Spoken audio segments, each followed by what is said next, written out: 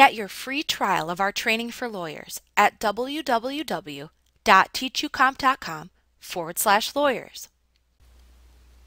We will now review using the Law Firm Project Tracker workbook. This workbook is very similar in nature to the Law Firm Financial Analysis worksheet. The layout of information is almost identical. However, the analysis generated from the data tends to emphasize the tracking of the project billing versus the financial aspect. Just as when entering data into the Law Firm Financial Analysis worksheet, you begin by entering data into the Project Parameters worksheet. Within this worksheet, you will list each project by general project type, and then input what percentage of the total hours of the project is performed by each type of skilled worker. For each skilled worker listed, you can then enter the billing rate into the blended rates cells in the cell range of B13 through G13. This rate is the average billing rate for someone with the selected skill set. Note that you can also add columns and rows as needed in order to accommodate your law firm's business needs. The next worksheet we will be examining is the Planning Worksheet. Within this worksheet, you enter the names of the individual projects that your firm handles into the cells shown within column A. Note that you should also enter the name of each project into the corresponding cells within column A on the planned totals and actual totals worksheets as well.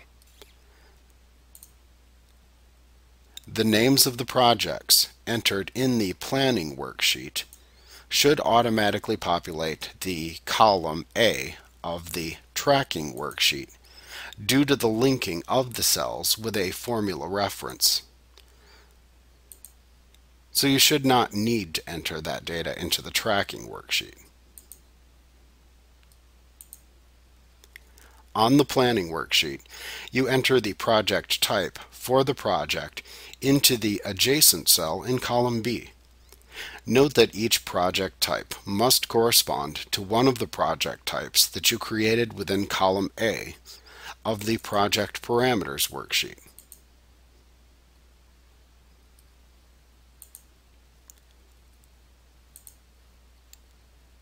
Then on the Planning Worksheet, you input the estimated start and estimated finish dates for the project. When you input the values into these columns, Excel will then calculate the duration shown in column F. After that, enter the estimated total number of work hours on the project into the estimated work column. As you enter the total work for each project, you will see a grand total of estimated work hours displayed at the bottom of column E. As you complete the estimated work for the clients, you will need to enter the actual project values into the Tracking Worksheet. Doing this allows you to compare your estimated values to your actual project values. You do this by filling in the actual start, actual finish, and actual work hours values for each project listed. As you complete the data entry, the values shown within all of the other spreadsheets will automatically calculate themselves. This is the data that is then used for project tracking.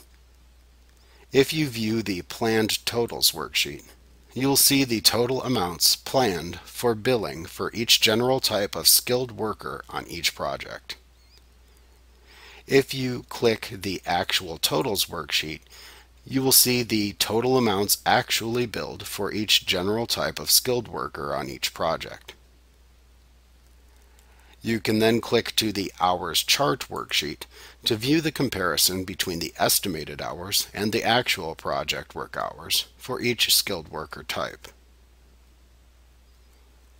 Note that you can also enter your company's name into cell A1 within the Planning through Actual Totals worksheets. You can also right-click the Your Logo Here picture box that appears at the top of those worksheets and then select the Change Picture command from the pop-up menu that appears in order to open a dialog box that allows you to select a picture of your company's logo to add to these sheets if desired. Like what you see? Get your free trial of the complete tutorial at www.teachucomp.com/lawyers.